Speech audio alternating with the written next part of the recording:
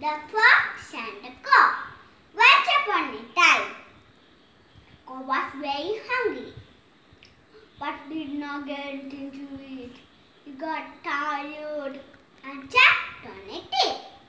Suddenly, he saw a piece of cheese in a plate. He flew near the plate and put it in the beak and flew away.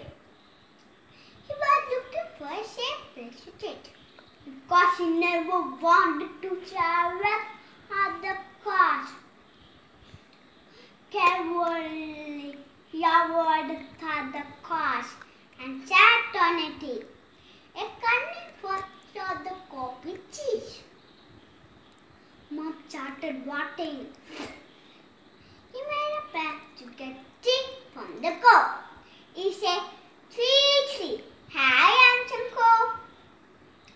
My friends told me that cows have a very toes. Would you please sing for me? Please, please, please, please."